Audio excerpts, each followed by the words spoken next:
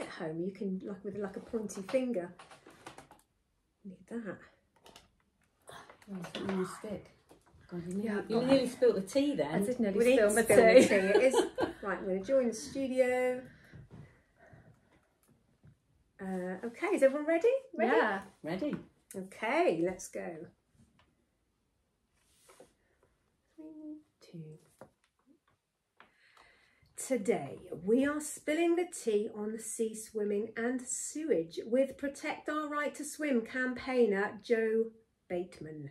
The no swim red flags issued by the Environment Agency have been up throughout most of the summer holidays after another sewage pipe burst in early August. This is in Exmouth we're talking about, where we are.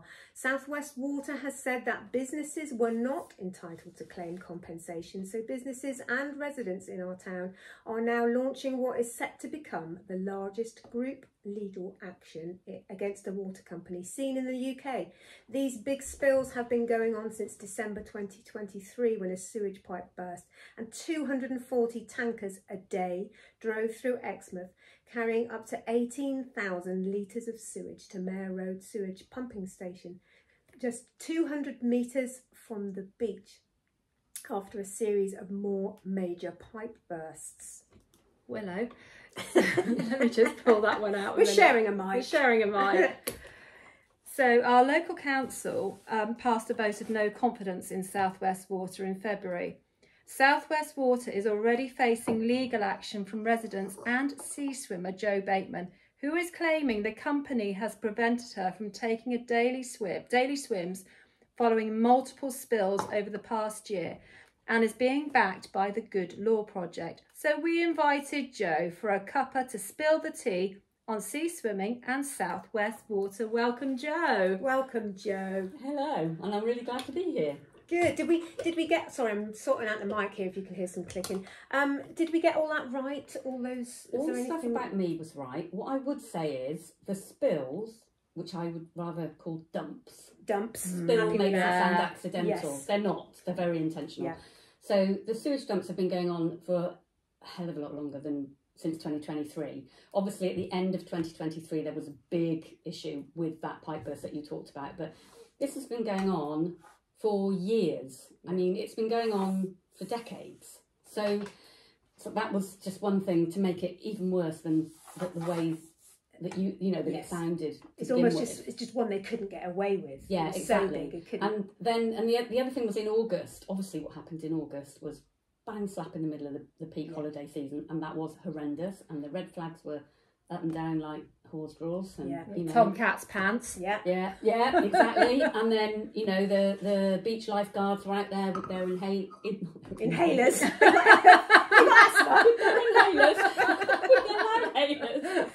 They probably needed inhalers with the smell. Yes, true. When you were on the beach, don't go in the water. It was like Jaws, like something out of Jaws.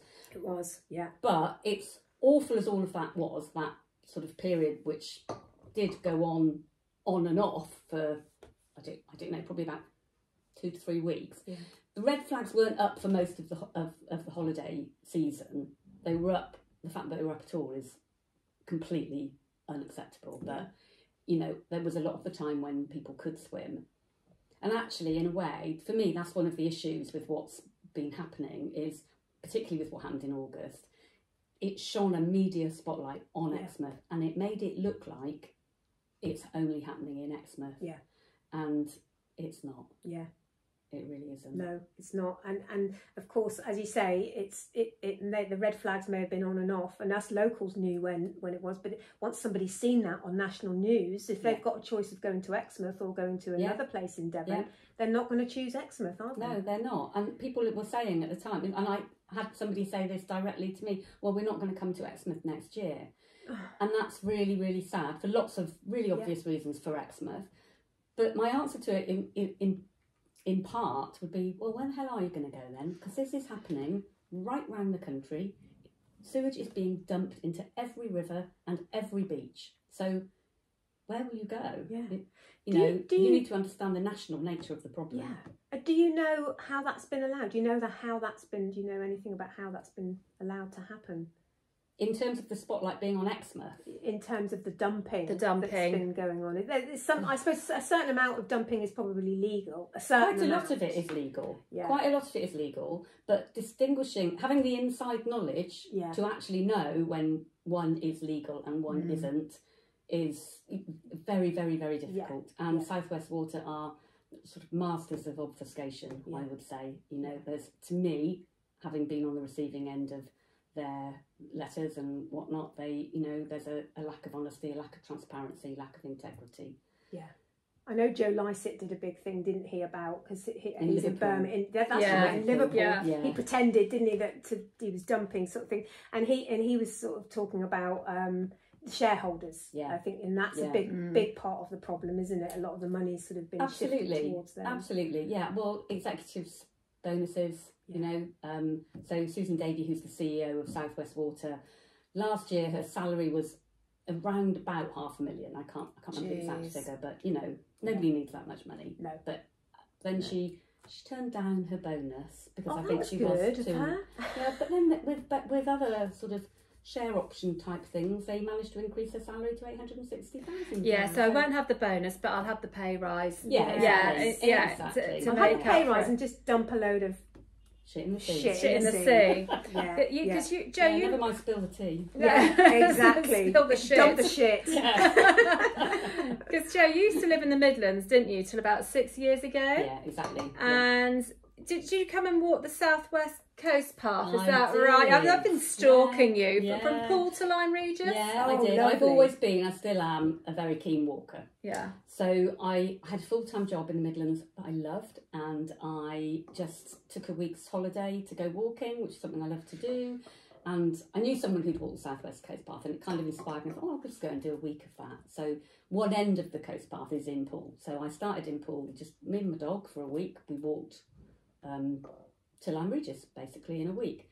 And I just absolutely loved it. I wasn't a sea person. I'd never lived by the sea, wasn't interested in the sea in particular, you know, liked going to somewhere hot on holiday and getting in the sea there, but that was the extent of it. So I was just absolutely blown away, really, by the restorative power of that blue space. And that was without being in the sea. That was just walking beside it. Yeah. It was just phenomenal. And it wasn't fantastic weather. In 1 week, I had the most horrendous rainfall and the most glorious sunny days in 1 week. And it was because it was April. It was never going to be glorious all week long. So I went home and I handed in my notice and put my house on the market. And that was April. I did that week in April, and by the end of August I was living in Exmouth. So complete life change then. Massive, absolutely massive. And yeah, I mean, a bit bizarre, really. A bit bizarre, but I've never looked back. I've never, ever regretted what I did. And I still didn't swim at first. So I was down here in August 18, and I didn't start swimming until towards the end of 2019. And my sister had already been cold water swimming. Where she lives, it's all rivers because she doesn't live by the sea. But so she came down in November, and she said, I'm not persuading you, you know, but honestly, it is amazing. It's like, and I don't know what made me, she didn't force me, but I went in with her and I was hooked. From the first one? From that first swim. Yeah. The next day, after that first swim, I had a long hike planned. I ditched it so that I could go swimming instead. Wow. And that's it, What was it? Do you think? What is it? Easy to describe? I mean, we've done it. We've done. We agree. have. It is. There is a buzz. There is a buzz. Yes. It's. I don't know.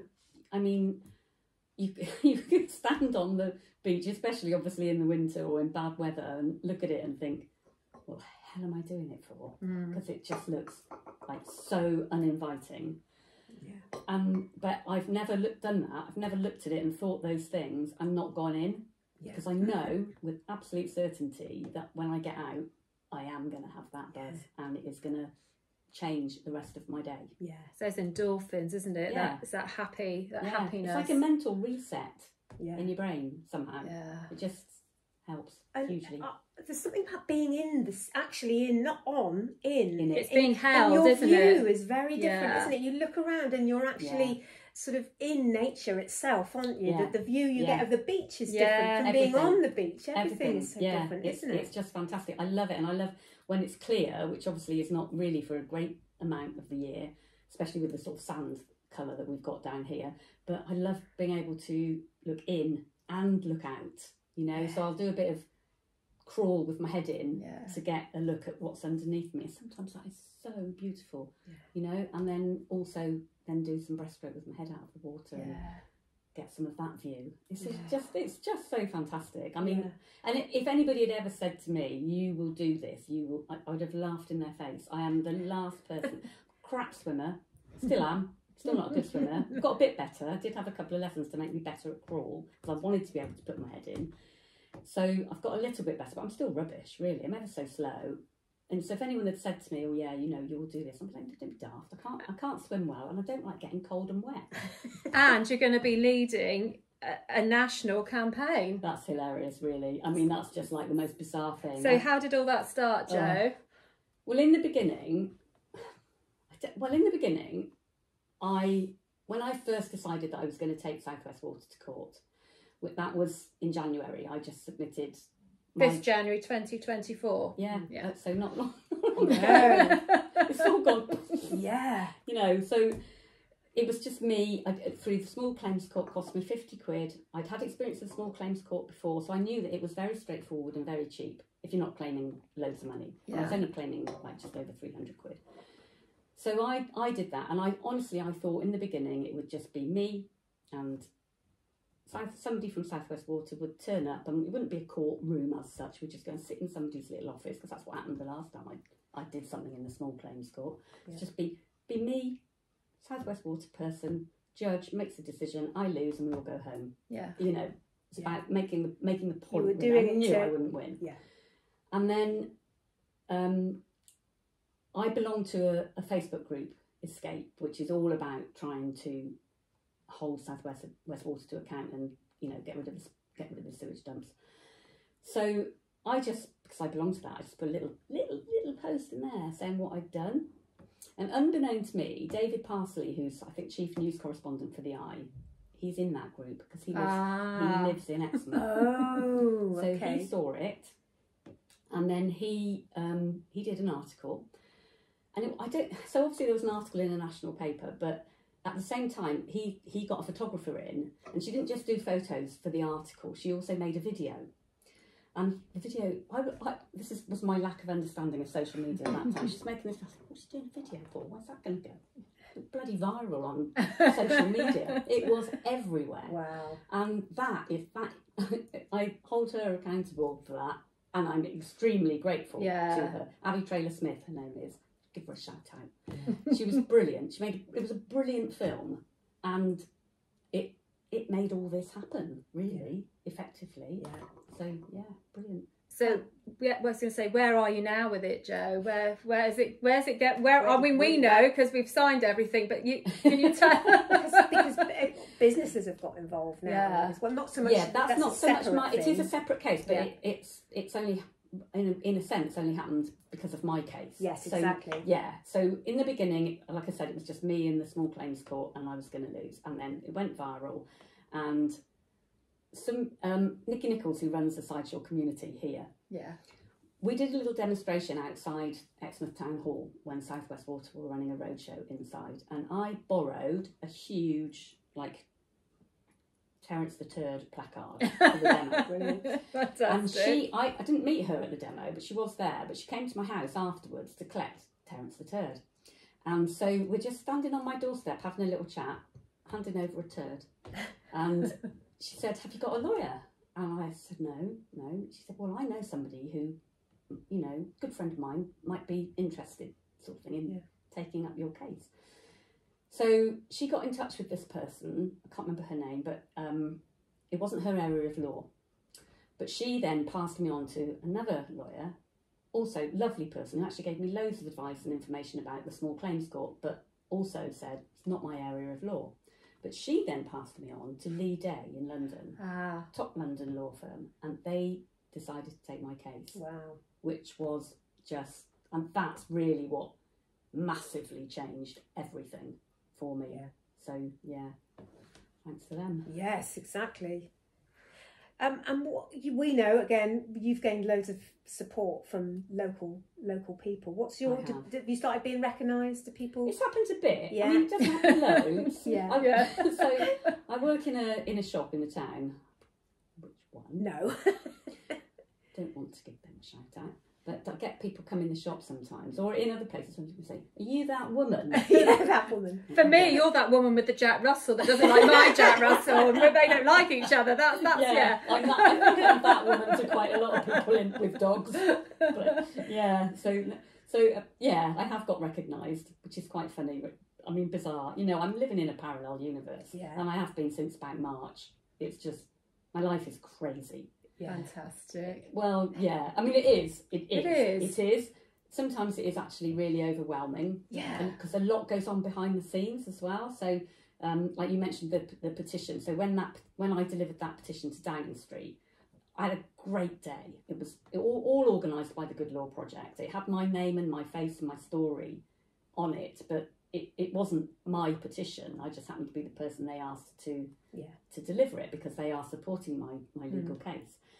And we had such a fun day doing it at Downing Street, and then going and doing some little bits of filming in Parliament Square, and it just was great. It was really great. But what people don't see is the lead up to that, everything that goes on, because that was in the run up to that was also the few weeks just as the August dumps were happening, and those few weeks. And when something like that happens, I'm now in a position where people contact me and say, "What do you think? Can you give us a soundbite? Or you know, can you write this or do that or appear on You're this?" the voice of it now, aren't you? And the face of it. Whether you want to be or not. It wasn't from choice, but I am, and it is sometimes really overwhelming actually. But I've made a decision that I'm just going to crack on with it now, because it is so important. Yeah, it's so important. It isn't just about me and whether I can swim in the sea or not.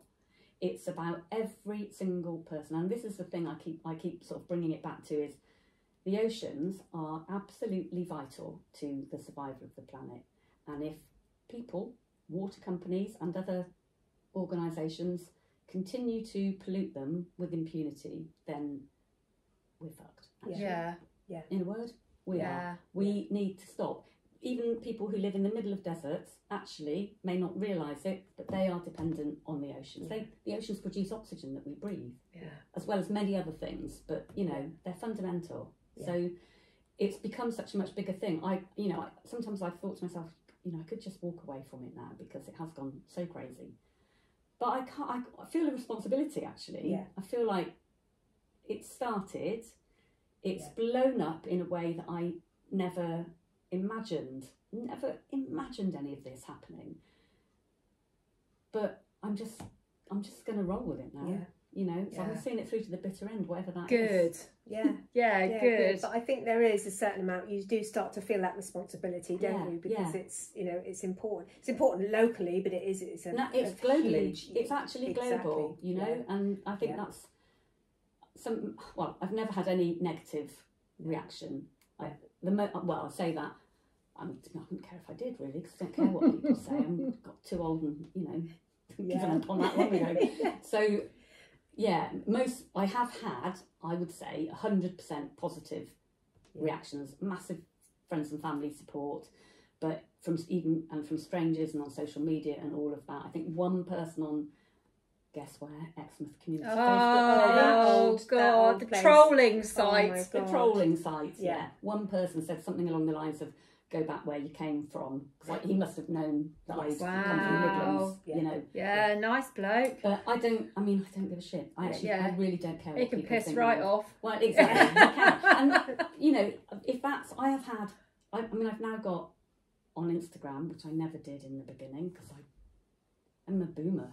I don't understand. Don't do the gram. Media. No, don't. But it was after I appeared on This Morning, and they were asking me how people could follow me on social media, and I said, "Well, I don't do social media." What about Instagram? No, don't do that. So I went home. My daughter was living with me at the time, and she said, "Mum, you've got to do Instagram." I said, "No, I can't do that." And she said, "Well, I'll do it for you." So she ran it for me, just pretending to be me for Yeah. months, you know. And I'd say, oh look, there's this. Can you stick this on my Instagram? I didn't have a clue how to do it. Yeah. Anyway, she's moved to London now, and she could still do it. She could still do it for me, but I have gradually like picked things up. Yeah. You know, You do, don't you? I'm That's not great, Yeah. but I you can pick things I up can as do you go enough, and along. I've got over 1,000 followers on there. Yeah. So, which is bonkers to me, absolutely bonkers, Yeah. and everything that I see is so positive. Yeah. So, yeah, it's amazing. So what's going to happen from here? So the petition's Yeah, been the petition's been handed in. handed in. But it's continuing to gather signatures. You can still sign that petition. Yeah. So if anybody wants to, We'll put all the links Yeah. on our podcast Yeah, show notes. we'll do won't that. we? yeah, absolutely. So yeah, that'd be great. People can still sign it. So where we are is I put my original claim into the Small Claims Court in January.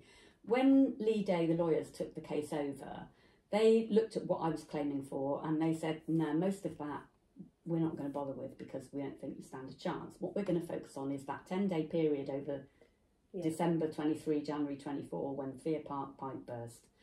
And there was just a 10-day period when I couldn't swim. Yeah. And that meant that my claim was for £60 because I had claimed £6 for each day that I couldn't swim, and that was what it would cost me if instead of swimming in the sea I went to a pool. Yes. LED charges £6. There's no comparison to me. There's no point going to a pool. No. It doesn't do what the sea does. Doesn't do what it's not cold enough. No. You know. But I thought that's a good, you know. Otherwise, how do you put a monetary value on a sea swim? Yeah. Really difficult. So Yeah. I did it like that. So Lee Day rewrote my case, and it was a claim for £60, which really proved the point that this is not about the money. Yeah. You know. Yeah. So they did that, and that was before a recent ruling in the Supreme Court, Manchester Ship Canal versus United Utilities, and the Supreme Court ruled in favour of the Manchester Ship Canal, enabling them to take legal action against United Utilities and effectively changing the law. I mean, I'm not a lawyer, but so maybe, you know, I'm not necessarily telling this in the most accurate way, but it changed the law so that basically when water companies dump sewage, even though a lot of the time it's legal, whether it's legal or not, it's causing a public nuisance. It is, and isn't it? that is what we are now claiming for. Right. So that has enabled them to up my claim to over 300 days. And that's 300 days so the lawyers have spent hours and hours and hours trawling through spreadsheets of data. I mean, they took all that off me, which was fantastic. Oh, yeah. Brilliant. And they've looked at that and they've said it's over 300 days in the last 4 years. Now that's nearly a year out of 4 years. Wow. That is isn't it? disgusting, isn't It's it? disgusting. You know, Yeah. really Yeah. disgusting. And yeah. They need So to, it's for just them- making them accountable, isn't it? It's making them realise that, and it is all for profit.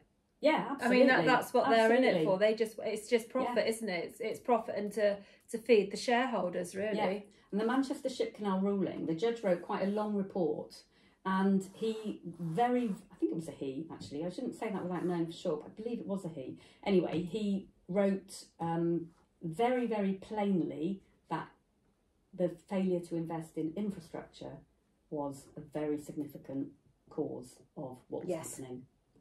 And so all that kind of thing now massively backs up my case has been transformed by this. So Lee Day had rewritten my case once.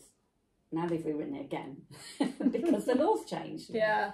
So that has been submitted to the court, and South West Water will have seen it, and they now have until the 25th of October to respond, and then the court will, I don't know, do whatever they do. Yeah. Well, they're not going to respond till midnight on the 24th, 25th, are they? They won't. They won't respond until the 25th. Yeah, yeah, absolutely. yeah. Like 5 o'clock. Yeah, it'll be the deadline, the deadline. absolute deadline. Yeah, 100%. So have you got any advice for anyone else in the country that's having similar problems with their water company, or anywhere in the world? Because obviously the podcast goes anywhere. What would you say? How would you start? I think believe in yourself that you have power to make change, because look what I did. You know, I never even meant to or tried to, sort of thing. If something, it could be anything that you feel passionate about. if you feel really passionate about something, a cause dear to your heart, then just do something, whatever is within your own personal sort of remit, your own personal capability, and that'll be different for every single person. Yeah. I think we just have to keep shouting about the things that are important to us. Yeah. And even if it doesn't blow up into something like mine did, it doesn't matter. Even if it's just you on your own, you know, that's really important. I think I did what I did because I have always had a really strong sense of justice, and I've never done anything like this before, but in very small ways, I've always fought for justice, whether that's been, you know, getting signatures for a petition or taking somebody to court in the small claims court. That's the most sort of extensive thing really that I've done.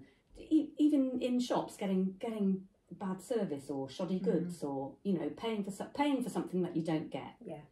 Which on a very small scale is just buying a piece of clothing that falls apart straight away or whatever. And really, that's all South West Water was. It was about I'm paying for a service. Actually, I'm not. No, I know you're not. I know you're not.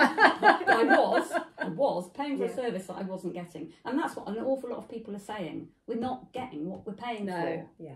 So it's justice. Yeah. So just going back to that, Bill, so are you paying anything for your water now? I pay the non-sewage bit.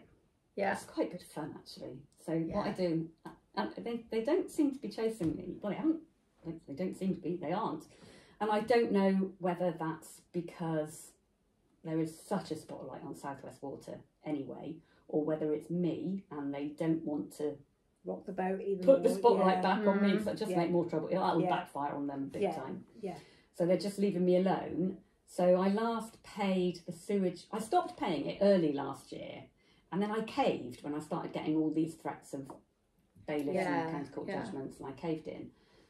And I thought, no, come on, you know, have some balls, just get a grip, and have some ovaries. Do it, yeah, exactly. Thank you. That's a much better way of putting it. Have some ovaries, get a grip, and go back to that. And I thought to myself, and I recognise that I am in a very, very privileged position here. I own my own home and I don't have a mortgage. And I know that for the rest of my life, I will never need to borrow money. So I thought, do you know what? They could take out county court judgments against me and I don't give a toss because it's not going to change anything. I've got about 10 credit cards filed away that I never use, that are still valid. You know, I'm never going to apply for another one. I'm never going to use ones I got. As they go out of date, I just bin them. But they're history, you know. Yeah. And you thought, this is wrong to me. Yeah. This is wrong. I'm gonna. Yeah. So I thought, I'm gonna do it. So I did it. Started doing it again, and then I was like, this isn't enough. It's not enough. So that was when I decided that I would take the legal action. So I haven't paid my sewage now, I think, since last year, towards the end of last year, maybe September time, about a year. I haven't paid the sewage part. So you're paying for everything else, but just not the sewage. Yeah, and I would say to people, because lots of people say we should all stop doing this, but people get nervous. Yeah. They get scared of threats of bailiffs. Yeah. Quite right, I totally understand it. Yeah, especially if you've got financial difficulties or you've got other things going on in your life. Yeah. It's huge, isn't it? Yeah. But what people can do, this is what I would suggest, and obviously it's up to people, but the cancel your direct debit. So you've got 100% control over what you pay and when you pay. And then stop paying. You can see on your bill, it's very clear how much is sewage and how much isn't. So just stop paying the sewage bit.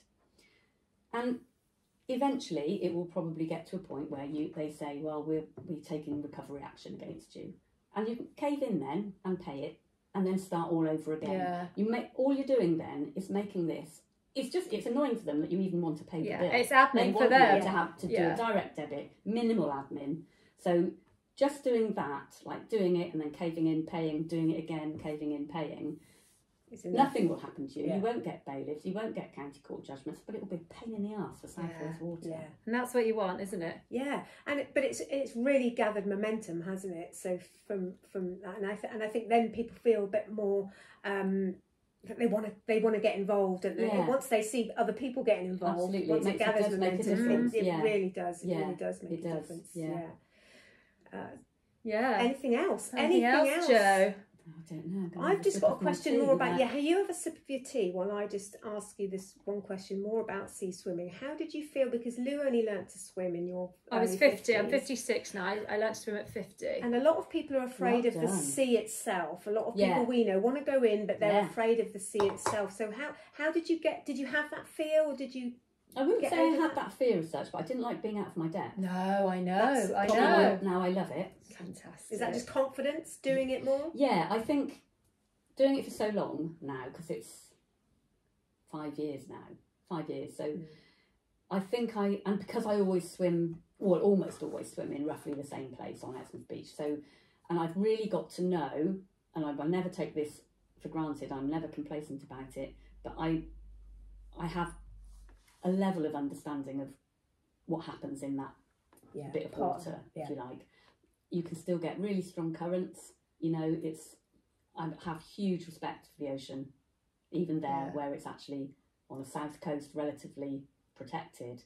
Well, I mean, the Isle of Lie lifeboat went out to swimmers on 2 separate occasions just last week because it was spring tides and the currents were really, and they got really ripped strong. right out, didn't they, as well? They were very lucky. Yeah, but again, I think the more knowledge that you have of the area where you're going to swim, the better. Yeah. Always swim with a tow float. If you can, swim where there are beach lifeguards, but they finish the end of September as well, don't they? Next weekend's the end here. Yeah. So you can't always do that. You can, if you have a tow float that's like a dry bag, you can have a phone in it. You know, if the worst came to the worst, you could have a phone on you. Yeah. So if people are really worried and want to take, you know, those are like the utmost precautions that you can really, then those are things they can do.